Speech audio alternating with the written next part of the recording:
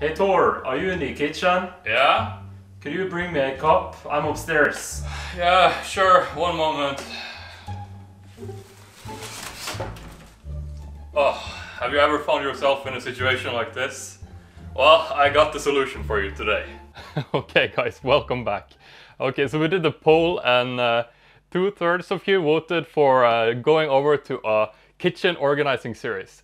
So I figured for today's video we will start with something really fun, and that is to organize all the plastic bags in your kitchen. So there are a lot of different ways you can do this. I'm going to show you a couple of ways that you could fold the plastic bags, as well as some storage options that we can find out which one suits you best. I'm also going to talk a little bit about some alternatives later in the video. So I think we're just going to jump in and do some folds, get warmed up again, right? There are essentially two main ways that you can fold the bags if you just want to keep them maybe in some type of container like this one. What you would do is to place them inside, right? Keep an open lid container or a lid that you could easily remove so you can just pull them in and out. We're gonna go over alternatives later, but for now, these methods would be best for that. Alright, so the first way you could fold your plastic bag, if you're just really lazy and you don't want to spend time on this, you just want to throw it away. You know, you don't want it to take up a lot of space. Just gonna add it in here for fun. The next one is a lot cooler.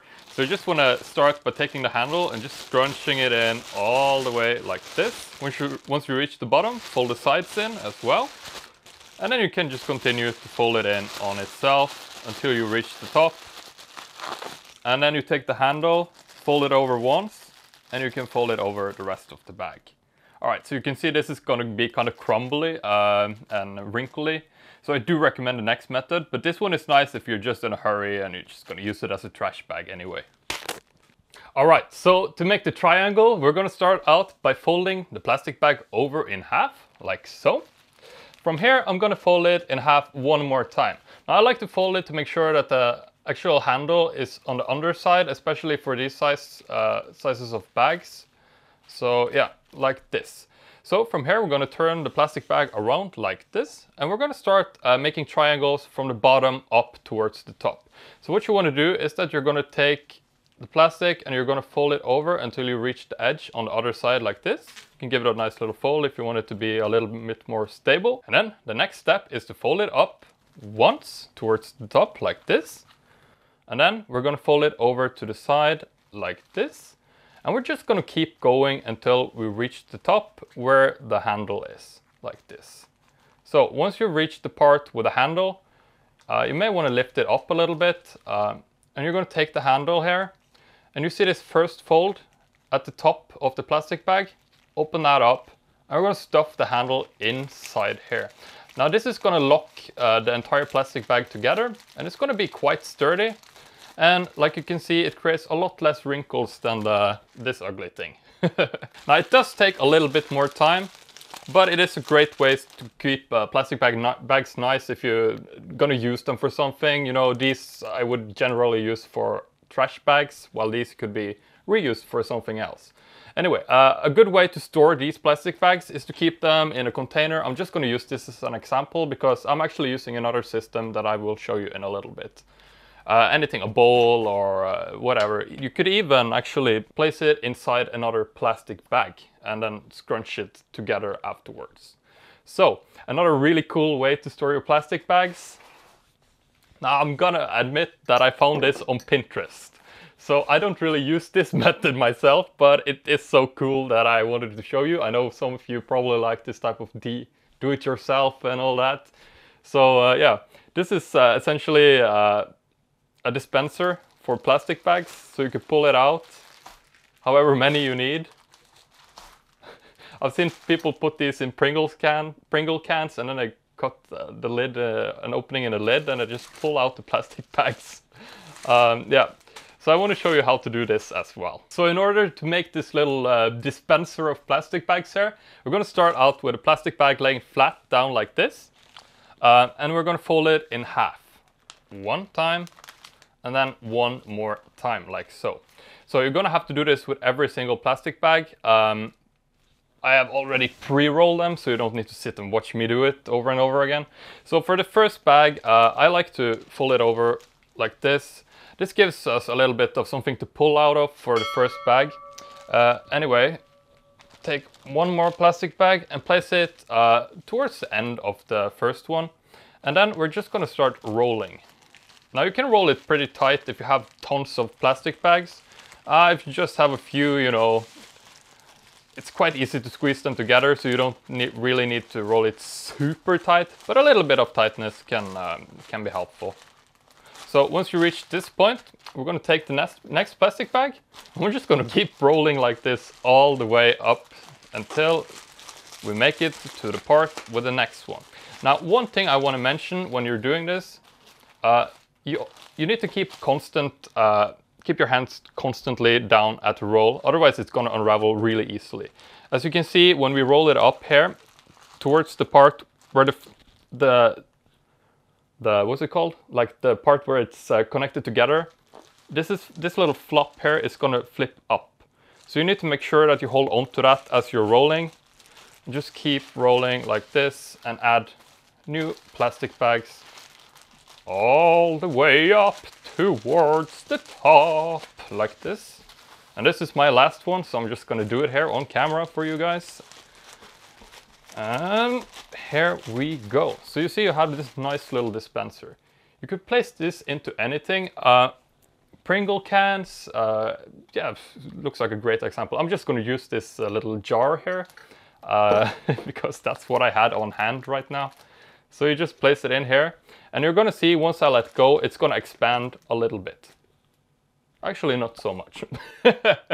So if you have some kind of lid on top of it, you could easily make a hole in it, and then it would be really easy to just pull the plastic bags out one by one. All right, so the next thing I want to show you is my personal favorite way to store plastic bags. This is how I do it. It's the easiest way. It's the most well, I think it's the most decorative way. You can judge for yourself. Alright, so my favorite way to store plastic bags is actually to use something like this. I just call it the wife here. It's a nice woman, a little bit chubby maybe. But so the way that these are used is that you have an area here in the back where you can stuff the plastic bags inside. So you don't really need to fold them or anything. It's fine to just scrunch them in to the top. And then when you need to use them, you can quite easily just pull them out from the bottom like this. And as you can see, since you put them in to the top over and over again, you don't really need to organize them, since you just pull them out from the bottom, and it's not the same one that you pull out like in some of the other methods that I've showed you. So yeah, and on top of that, it's really nice that it's a very attractive and decorative wife here as well. So let's jump back to the studio. Yeah, so as you can see, this is probably the easiest way that you could store your plastic bags, right? It's very easy, you don't really need to fold them, easy to stuff in, easy to pull out from the bottom, compared to something like this, where you would need to pretty much scrunch them together, otherwise it's going to be a mess, right? And you can only pick it out from the top. Yeah, so definitely recommend using that system. By the way, for any of these products that I mentioned, I'm going to add Amazon links. If you want to purchase any of this, I'd really appreciate it if you would use the link that I have added. It does give me a little bit of a commission to keep investing time into this channel. So yeah, thanks to those of you who want to buy some of this stuff and have decided to use my link. I really, really appreciate it. Of course, at no extra cost to you. Alright, so the last thing I want to talk about is something that's a little bit more environmentally friendly, and that is these types of reusable plastic bags. So the reason that I mention this is because whether you decide to invest in some of these or you just want to supplement with them in addition to your normal plastic bags. I mean, I know a lot of us use them as regular trash bags, so we do need some plastic bags, right? But I've found that investing in these reusable ones can be good for your wallet as well as for the environment. So these are generally made of either polyester or nylon at times. They're very sturdy and can be reused a lot. I have a different version here as well that I've been using for probably a year and a half, maybe 2. I'm green, it says. I don't really like these ones as much as I do the regular, you know, classic reusable shopping bags. But if you can find something like these are very sturdy as well. But the reason I prefer these ones is because you can generally get these little pouches. This is, I guess I'm advertising for this Norwegian brand now. This shopping center brand. Anyway, yeah, so you usually get this little pouch that comes with a bag. So it's very easy to stow this away. And once you put it all inside this little bag, it's very easy to take this with you. Like, this is so small that you could easily put it in your back pocket, or, you know, in your purse or something, or just carry it in your hand into the store. And I do think that these do save you money over the long run, because usually these cost like $2 or something per.